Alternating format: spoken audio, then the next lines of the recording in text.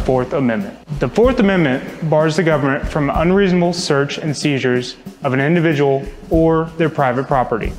It reads, "The right of the people to be secure in their persons, houses, papers, and effects against unreasonable searches and seizures shall not be violated, and no warrant shall issue but upon probable cause, supported by oath of affirmation, and particularly describing the place to be searched and the persons or things to be seized." Most people don't realize that this amendment is often considered one of the most crucial to our liberty.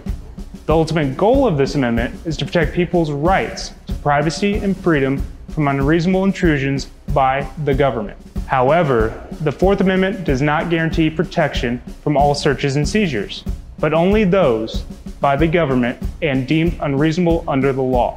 Whether a particular type of search is considered reasonable in the eyes of the law is determined by balancing two important interests. On one side of the scale is the intrusion on an individual's Fourth Amendment rights. On the other side of the scale are legitimate government interests such as public safety. There are four common types of searches that the American people can experience: a person, a car, house, and schools.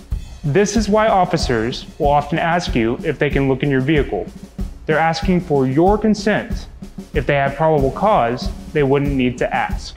In closing, guys, essentially, if you have nothing illegal going on, they don't have the right to search your property without probable cause or a warrant. That's the Fourth Amendment summed up into 90 seconds or so.